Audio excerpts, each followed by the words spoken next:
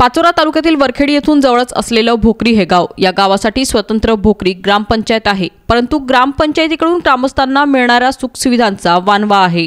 वैयक्तिक शौचालय, सार्वजनिक शौचालय, घरकुल योजना अंतर्गत रस्ते या योजना प्रभावीपणे राबवण्यात आलेल्या नसून काही प्रमाणात फक्त कागदी घोडे नाचवण्यात आल्याचे आरोप भोकरी ग्रामस्थ करतायत। पिण्यासाठी शुद्ध पाणी, गाव परिसरात साफसफाई हे दोन्ही विषय आरोग्यासाठी निगडीत असून याबाबत ग्रामपंचायत लक्ष देत नसल्याचंही ग्रामस्थांचं मत आहे। भोकरी येथील वरखेडी ते आंबेवडगाव दरम्यान जामनेर ते पाचोरा रेल्वे गेटापासून ते बाजारपेठ पुलापर्यंत घाणीचं साम्राज्य पसरलं असून संपूर्ण भोकरी गावात ठिकठिकाणी उकिरडं साचलं आहे। सांडपाण्याच्या गटारी नसल्यानं सांडपाणी साचल्यानं दुर्गंधी पसरून डासांचा उपद्रव वाढलाय। पाण्याच्या टाकीखाली मोठ्या प्रमाणात डबके तयार झाले असून मोठ्या प्रमाणात चिखल आहे।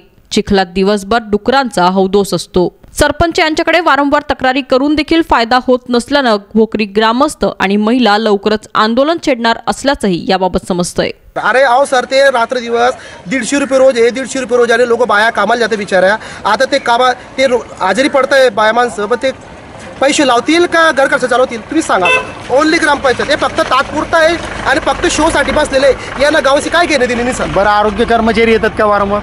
आरोग्य कर्मचारी येतात, पण जेवढं ते त्यांचं जे कर्तव्य ते पार पाडतात बिचारे, परंतु जसं पाहिजे स्वतः ग्रामपंचायत त्यांना हातभार लावले, पण ग्रामपंचायत त्याच्यात काहीच कदम उचलत नाही। आता मी शिवला निवेदन करणार आहे, तसं मी कलेक्टरकडे जाणार आहे मी, आणि तसं आता प्राथमिक आरोग्य केंद्राकडे आता लेटर देणार आहे, पाचोऱ्याला लेटर देणार आहे। याच्यावर जर काही नाही झालं डायरेक्टली माझे आपले ग्रामसभेचे जे मंत्री आपले मंत्री MLA साहेबांना मी भेटणार आहे। तर माझं गाव कुठे चाललेलं? ग्रामसभा झाल्या का? ग्रामसभा शो साठी सर ग्रामसभा होताच कुठे? फक्त मनमानी चालू, दुसरा काहीच कारभार चालू नाही। तुम्ही मला सांगा का कोणती स्कीम भोकरीमध्ये राबवली, पूर्णपणे राबवली गेलेली असं कोणती स्कीम? वैयक्तिक शौचालय दिले त्यांनी, पण तात्पुरतं म्हणजे ते असं ते एक मेकुरेट झाले नाही, त्याचं वापरच होती ना। वापर का होती सर? अरे गल्लीमध्ये गटारी नाही, ते पाणी कुठे टाकणार आहे?